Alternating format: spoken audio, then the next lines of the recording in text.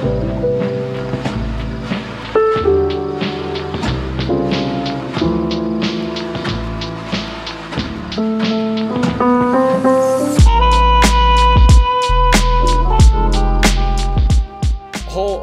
so welcome back to Close to Broke. My name is Kieran, and today we have two full tables of action going here at the old Lucky Lady Casino. Public game is going, but as opposed to the smaller games that we've been playing, this game is 2, 5, 10. It's actually kind of big. We just moved over to the second table. I don't think there was any hands of notes on the first hand, so let's get into the session. Let's have some fun. Let's get into today's episode. It's gonna be a blast. I just want to start off by saying I'm so excited to have everyone here today. Today's episode has everything you want from a session. The ups, the downs, the happiness, every single thing that you want to see in a poker vlog is in today's session. So get ready for a swingy one, and some with some pretty ridiculously large pots, especially for the size of the game. In this very first hand, we're already getting in the mix of things. When early position raises to $15, the button goes ahead and makes the call here. I'm in the small blind and we look down at queen jack off. From the blinds, a hand like this probably plays best as a fold if I'm being quite fair, but we're in a game to give some action, so I go ahead and make the call. The big blind comes along as well, who's definitely one of the action players, and we're going to a flop here that comes queen at 7, deuce with 2 clubs and a diamond. At this point, the action ends up checking through, which is a little interesting, and even more interesting when the turn card comes E7 of diamonds, for 2 reasons. It brings a backdoor flush, and it also pairs a second card. I do consider leading out on this turn card here, but then I just feel like, honestly, it's just not a turn card that I think I want to be leading out too often. I think my hand should just play as a check call. At this point, the big blind action player takes the lead of the hand and bets 45. The initial razor calls, the button folds. We have a pretty clear-cut call here, and we're going off to a river card that comes the 9 of clubs. At this point, I check it over to the opponent, and the big blind decides to down bet to 20 bucks. What the heck? This is a very, very goofy hand now. This is what you call a blocker bet if I've ever seen one. A little scary, you know? We lose to queens here. King, queen can definitely do this. Obviously, a hand like ace, queen can do this as well. But after a little bit of thinking, the initial raiser decides to call, and then the big blind just mucks. Just snap mucks. This is kind of awkward. Obviously, my hand is easily able to be seen right now, but since he's in seat 1 and I'm in seat 7 or 8, I guess, it's a little hard to see that I'm in the hand. But yeah, I don't know what the perfect thing to do is here, but considering that I've just got to play the ball where it lies and the situation has presented itself as it is, we have a pretty easy call now. Our opponent in the initial razor spot can definitely have a hand like jacks, queen 10 suited, queen 9 suited. I think all those hands are very credible. Obviously, our opponent could still have a hand like aces, kings as well. But yeah, we still beat some of the hero calls that our opponent can has here. So I just flick it in. Like, we don't even have to be right all that often. And even less so when we know the big blind already is mucking his hand. It's not good. He obviously was bluffing. All that is for naught after the initial razor shows king 7 offsuit. So we end up losing that hand there, but I don't know. Interesting situation, like I said, that developed on the river. I'm interested to hear your takes. Okay, getting all that weirdness out of the way in the first hand, we've got another spot where we play against a friendly face and someone you all know, Miss Margot Brooke. I raised to $15, next to act calls, a small blind calls, and then Margot from the big blind decides to call as well. We're going off to a flop that is actually pretty decent for king jack offsuit, albeit not making a pair, queen 10 5. Flopping a backdoor second nut flush draw on an open ender, it's going to be hard to take my hand away from me. I go and c-bet for 40 bucks. Going a little bit larger, I know, but with a hand like this, why the hell not bloat the size of the pot? If we get there, it could be a big one. Next to act folds, the small blind folds as well, and then Margot decides to raise to 100. Okay, gotta be a little bit cautious here. Obviously, Margot's not gonna be going crazy or berserk, as even though she's definitely privy to showing some crazy 7 deuce bluffs, this ain't Max Payne Monday. There's no $200 bounty for that, so I'm gonna proceed with caution, and I've definitely got to at least peel one off here as we're drawing to the nuts. I make the call, and the turn card is a pretty dreaded one as it pairs a board 10 of diamonds. Now my draw goes from really sick to pretty whack. If our opponent definitely had a hand like ace 10 or 10-9 suited and was making a play at the pot, we are now drawing stone dead. Luckily for us, when the opponent checks, we have a pretty easy check back. All that to be said, the river card comes a 4 of diamonds. It doesn't change anything, and at this point, Margot decides to bet for the same amount of $100. I consider for a brief second calling here with my hand, as there's a small chance she could be making a move here with a hand like Jack 9 or King Jack, which I'm either chopping against or still beating with King High. But all that being said, having the King of Spades is probably not that great. If my opponent happened to be bluff check raising the flop, I'd expect them to contain either the Ace or the King of Spades.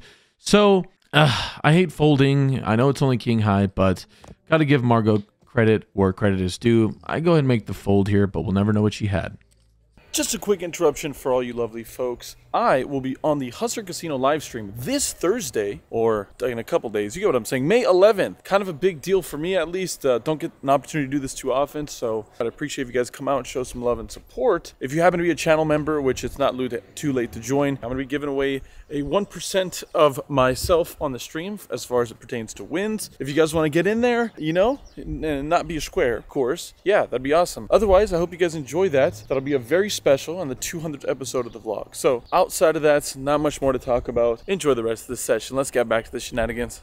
In this next hand, we have a pretty fun bomb pop. But just before we get into that, funny thing to note for y'all, we actually host this game every single Sunday at the Lucky Lady. Today we had 2 games, a 2-3 and a 2-5 game going. It was a bunch of fun, if I do say so myself. And there's a bounty going out right now. So every single Sunday until the bounty is met, I will be offering a $500 giveaway if we ever get to 3 tables concurrent. So we've got 2 tables. If we get a 3rd table, the bounty bursts, and I will give away $500 to the players that come. I don't know. We'll figure out a way. We'll do like high hands or something like that, and I'll just give the money away. But anyways, back to the bomb pot at hand. $10 from each player, $80 in total, as we're going 8 ways off to a flop. That comes King 7-7 on one board and Queen 9-6 on the other board. There's a flush on both boards here, which is something to be worried about. But the action checked over to the early position better. He decides to lead off for pot for 80 bucks. Next to act calls, and then the action folds to me on the button. We look down at a pretty nice hand here. We have trip 7s with an ace kicker, top pair, top kicker on the other board, as well as blocking the diamond draw. Well, I don't know how much blocking the diamond draw is really that prevalent, but I think we have a pretty clear spot to go for a raise here. I think our hand plays best as a heads-up play. I'd hate to go 3 or 4 ways off to a turn card with just trips and top. Getting it heads up against a hand like maybe I decide to pot it for 400, looking to go heads up. The small blind early position limper decides to go all in, having me covered. And then the early position 2 caller just decides to fold. I make the call for all in, which ends up leading us to about a $2,500 pot with a run out to still to come. On the top board, we get the turn card that comes out the 8 of spades. And at this point, my opponent reveals his hand. King 7-10-4. So he has a 10-7 of diamonds for a diamond draw on the bottom board that I have not only top pair, top kicker, but I block his diamonds, but he's also drawing live with the gutter ball. Ooh, a little bit to be worried about. On the other board, as you guys can see, I'm in rough shape as he flopped a boat. We're not dead, though. We do have our ace that is live. At this point, the turn card on the second board comes out the 8 of hearts. Oh, man, that sucks. Well, there was not very many 8s left in the deck, I can tell you that much. Either way, we're going off to river card on both boards, looking to get lucky. The top board brings us no luck, as it comes the 9 of clubs. And once again, it looks like we're playing copycat, as the bottom board matches it with the 9 of spades. Unfortunate one for us there, the bomb pot not going in my direction, but hey, that's just how these go sometimes. Here we are back to the game we know and love, No Limit Hold'em, and here we are back to some fun passive play. There's 3 limps when it gets to me in the big blind. We look down at an ace. I think we have a pretty easy spot to just check back. Don't want to bloat this pile with a crummy ace. So we're going off to a flop 4 ways. It comes out ace 9-6 with 2 hearts and a club. There we go. Flopping top pair. Seems like it's been a little while since I've seen a hand this pretty. I check it over, and it ends up getting checked over to the second early position limper, who decides to bet up for 20. Oddly enough, everyone makes a call here. Still 4 ways off to a turn card that is even better than the flop, as it comes the ace of spades. We now make trips here on a really fun board, and more than all of that, we're really disguised right now. I don't think many people will be expecting me to have an ace here from the big blind, but of course we got to be a little cautious. There's still a chance for somebody else to have an ace, albeit very unlikely. But I think we have a pretty clear spot to either check raise or check evaluate. So when I check it over to my opponents, oddly enough, everyone checks it back. Looks like we're going to need to see a river card for free, and a river card comes out. And let me tell you, bing, 8 of spades. That is a really nice card. Nice for many reasons, specifically the one that now I have the effect of nuts. I lead out for 200.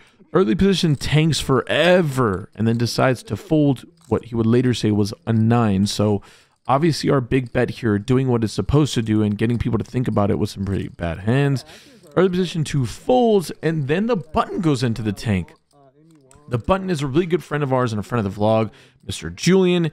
He is thinking about it before he shows his hand. 10-7 of hearts. Flops a gutter ball and a flush draw there. He smells something funny, but unfortunately for him, no matter how bad the stench of the boat is, he's in love with the barnacles. As he decides to throw in the call here, we show him the bad news, and surprisingly, like I said, props to him for even thinking about it. This next hand is a really fun one and not something I do very often, as we're going to be playing a hand from my opponent's POV, not because I'm one of the villains, but I just think it's a ton of fun. I decided to splash this pot for 175, so I don't get a hand dealt in. I just put $175 in the middle and let my opponents wreak havoc on this next one. At this point, it folds to Margot, who now looks down at her hand, Ace King. Woo, that's a good hand, and even better so when there's like almost $200 sitting in the middle for free. She just open rips it for 365 bucks, which is obviously what you want to do here with all this free money. Don't want to give somebody the opportunity of making a play at you, 1, and 2, we've got to get these smaller pairs to obviously fold, deuces, 3s, 4s, 5s, 6s, hands that are obviously technically ahead of us. We want to get them out of the way. All of that to be said, the action folds over to the big blind, who is Mr. JD, somebody new to this game.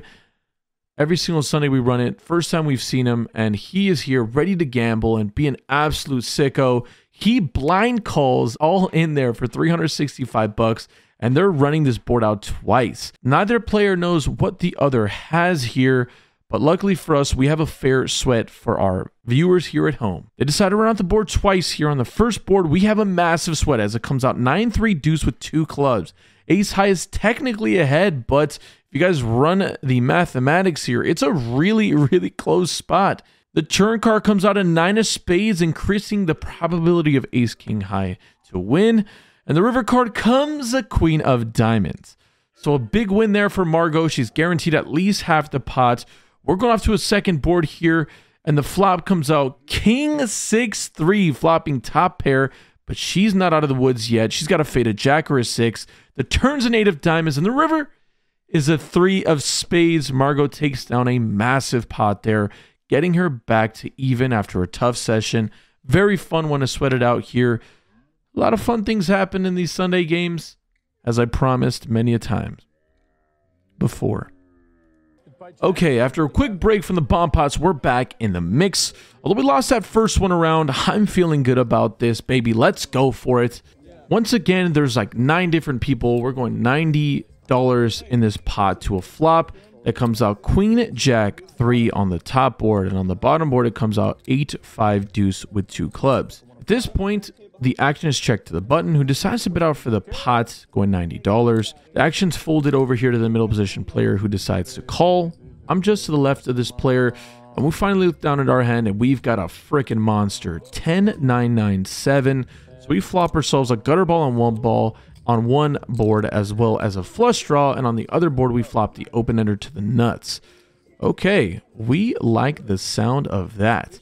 We have a pretty easy call here. We're going off to a turn card as we're drawing to the nuts, so why not have more people in the party? And the turn card on the top board, it comes out the 7 of clubs, not improving us, and on the bottom board it comes out the 10 of spades. So now we have ourselves top pair, a flush draw, an open ender. On the bottom board and on the top board, we're still drawing to the nuts here with this nut straight draw. Yeah, quite a few outs. At this point, the action checks to the button, and once again, he throws out a C-bet or a double barrel for 300.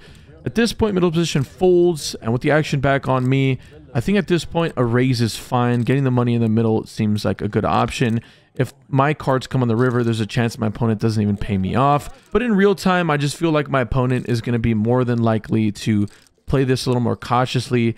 I don't want him to make any big folds at this point. Even if we get him to fold a hand that we're technically behind, we're just really close in equities here. At least I think I am against his range. It's just hard to tell. We're playing double depaulo bomb pot. Why the hell not just call, flick it in? We're going out to a river card that on the top board gives us the nut straight, 8 of spades, and on the bottom board, I mean, I must have been really good. Santa Claus has come early. Christmas here in spring, the jack of diamonds. We make the nut straight on the top board and the second nut straight on the bottom board. I mean, this is what dreams are made of. I mean, quite frankly. At this point, I'm in between a rock and a hard place, except the hard place is rather soft. I can either check it to my opponent and play this trappy or just try to go for a pot size bet here on the river.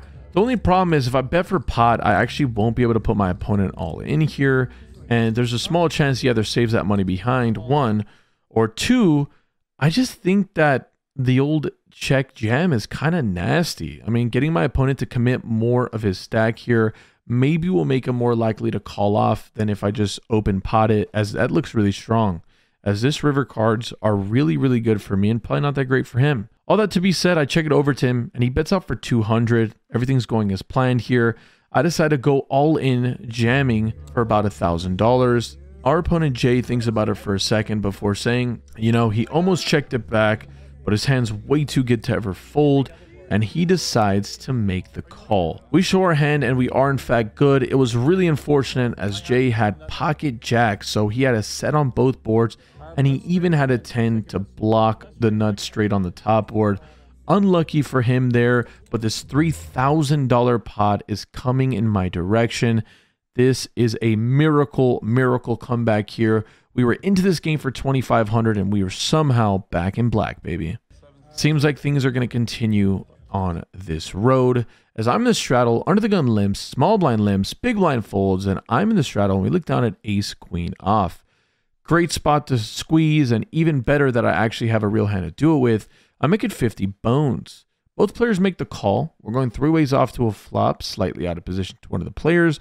That's great. Ace 7 4. Flop in top pair, good kicker on a pretty wet board texture. I throw out a pretty chunky c-bet, or at least I try to. I make it 65. In reality, probably playing slightly bigger is probably best. Although there is not a whole lot of correlation with the 7 or the 4, I'm not going to have a whole lot of that in my range. Definitely 7s and 4 are going to be in my opponent's ranges here as they limped. I mean, we can still get called, as we said, by going bigger against flush draws, some random straight draws like 5-6 suited, and all worse aces.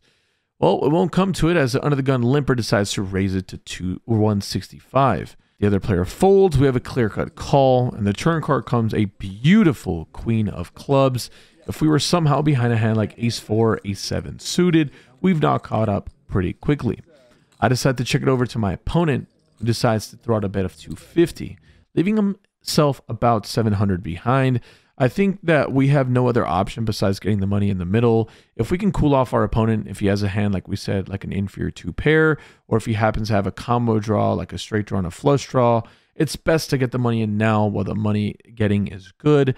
If the river comes out a 7 or a random spade or something like that, there's just a great chance that the action is just totally frozen here. And what I mean by that is, if my opponent happens to have a flush draw or a straight draw, or he has ace 7 or ace 4, and the river card is like a king of spades, there's just no chance that any more money gets into the river. I'm probably gonna have to check, and he will have to check as well.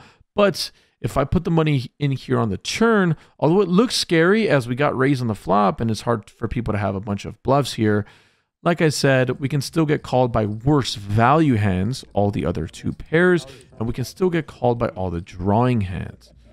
All that to be said, our opponent thinks about it for a second before deciding to fold. So obviously our opponent was trying to pull a quick one on us there, but luckily for us, we were able to catch him, and we win yet another sizable pot. Today's session continues to be fruitful, and this next hand no different. As under the gun limps, the next player, Mr. Connor, decides to isolate to 20. The player directly to his left, Mr. Johnny, decides to 3-bet to 95. All this action in front of me, and like I said, I wasn't kidding. Things are going great. We look down at pocket queens here. The ladies, clear-cut spot to go ahead and 4-bet, although it's scary to 4-bet a hand like queens. I mean, what the hell are we doing? We're in a fun game. We're given a ton of action, so it's time to now give action with a good hand. I make it 300. The action folds back to the initial raiser, or excuse me, the action folds back to the big blind, who has about 250 left in the stack. Shout out to Mr. Supreme LA Poker. You guys have seen him on Max Payne Money as well. He decides to just gamble it up and throw his 250 in the middle. The action folded back over to the initial raiser or isolator. He decides out of nowhere to 5-bet, warm 5-bet jam for 770. Oof, that's not very good, but considering it's like $400 more for me to call, I mean, this seems like a pretty easy spot to go and put it in. Well, it won't come to that, not just yet, because the action is now 6-bet, 6 bets pre-flop. What the hell is going on? The action is over back to the hijack, who, as we said, 6-bet all-in jams for $1,240. Well, like I said, we've been trying to get a bunch of action here, and somehow we have a good hand.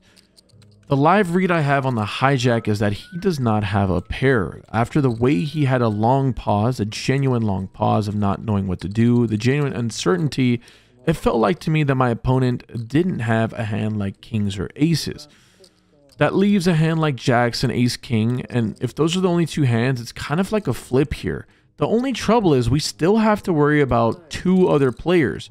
Sure, one may be gambling, but the other player, I mean, he hasn't shown any complete ability to get significantly out of line. I'm not in the business of making big folds pre-flop, but man, let me know in the comment section what you guys would do. After quite some thinking, I go against my regular judgment, and I decide to make a pretty disciplined laydown, folding pocket queens. But I won't leave you guys hanging here. We've got to know what the hell happens. The players decide to run out one board here, and the middle position player shows pocket kings. Wow. And the hijack shows ace king. So like we said, one of the hands that we were somehow ahead of. Main pot's 1,000, side pot's 1,000, and the potential second side pot would have been also 1,000. So luckily for us, we were able to get away from it there, from a massive roller coaster hand and a massive cooler. It could have been a train wreck. The run out comes out jack high, ends up pairing the jack, and the river card is a 6. We ended up dodging a massive bullet there. And once again, as Phil Hellmuth coined it best, I dodge bullets, baby. We would not be complete without having a ridiculously massive pot. Don't want to give too much away, so let's hop into it. Once again, we're playing a bomb pot, the third one of note for the day. That means, yeah, things are probably going good or really bad for us. $90 going into the middle here. We're going off to 2 flops that come out 9, 8, 3 with 2 spades. On the bottom board, it comes out king 4, 4. Early position bets 50, middle position calls 50, and then the cutoff raises to 240. At this point, I'm on the button, and I finally look down at my hand, and oh my goodness. We have king, queen, 10, 4. We flop a boat, which is the second nuts on one board, and we flop ourselves a gutter ball to the nuts on the other board. Any jack would give us the stone cold nuts. And we also have quite a bit of backdoor equity by the way of flush draws on both boards. Whew, this is a pretty good spot for us. And although there is quite a bit of action in front of me, I think the only play here is to pot it. I don't want to go like 15 ways off to the turn card here. Or at least that's what I think in real time. I don't have any strategy for these bomb pots. I just think it's a good idea to get people to fold. But I think in this specific spot, maybe making it a smaller 4-bet of like 400 or 500 makes the most sense. You want to get more people in here when you have one of the boards locked up and you're, don't have anything on the other board. It's different, we're trying to chop multiple people's money here, not just one person chopped. Either way, I make it pot for 930. Early position decides to fold, or actually call all in for about 200, excuse me. And then the action folds over to the cutoff, who decides to just jam it all in here for 2,500. I have him covered. This is the easiest call of my life. If it's a cooler, so be it. At least we're not drawing stone dead on the other board. At this point, my opponent flips over his hand, and he has 8-8-7-4. So he also has trips, but he's drawing nearly dead here to 1 out. On the other board, he has a set. So we still are drawing live here for a $5,000 side pot and an $800 main pot. Oh my goodness, will the poker gods bestow the right upon me to ship another ridiculously massive bomb pot? The turn card on the top board comes out the 5 of spades, and on the bottom it comes a 7 of clubs. And on the river card on the top card, looking for a jack. Oh, it comes a 4 of hearts. And on the bottom board, it comes out the 3 of diamonds. We end up chopping a ridiculous pot here, but, you know, happy to take it down nonetheless. A big pot coming my way. Even after chopping it, we'll take it, baby. A massive session. This ended up becoming a really big game somehow. Let's start over to me in post and see how the hell we feel. I can do this with my eyes closed. It's too easy. Too easy. Okay, so what a crazy day. To be quite honest, I did not properly film an outro for this episode. Here we are back home after getting all of that craziness out of me. And my oh my, what the heck just happened? Little 2-5 game here, the public game on Sundays, 1 p.m. at the Lucky Lady. Ended up being quite, it was crazy. I mean, I don't know how else to say it. Huge shout out to everyone that joined, especially Margot. Got a lot of love for everyone that came down, and then obviously having a fellow content creator and a fellow person in the space come down like that is really cool. So from what I understand, she plans on coming down pretty frequently, so if you guys want to play with any of us, you guys know where to find us. Outside of that, I think we were into the game for a total of $2,500 and out for a grand total of $4,500. I don't want to be the kind of person that thinks a little too far ahead of myself, but man, I smell a heater. And it's coming pretty gosh darn quick. I think we won like 9 out of our last 10 sessions. We'll take that, baby. You guys know where to find me every Sunday. I'll be live streaming every Sunday as well. If you guys want to see me on Felt, you guys know where to find me. If this episode hasn't aired, it might be literally airing tonight. I'll be playing on the Hustler live stream Thursday, which I believe is today. You get what I'm saying. We'll be playing May 11th, Thursday night on the Hustler live stream. So if you guys want to stop by, it'd mean a lot to me if you guys just went on there and just kind of wished us some run good and let the people of the Hustler Casino live stream know that we are happy and thankful that we're in the game. Super excited for the future, the WSOP, all of the positive things in our future. Outside of that, not a whole lot more to talk about. You guys know where to find me. Stay happy, stay healthy, more importantly, y'all, run good at the tables. Deuces. Like the Macarena. That's why I gotta watch my demeanor. You know they locking up blacks and Latinos. It's the same old game, ain't nothing.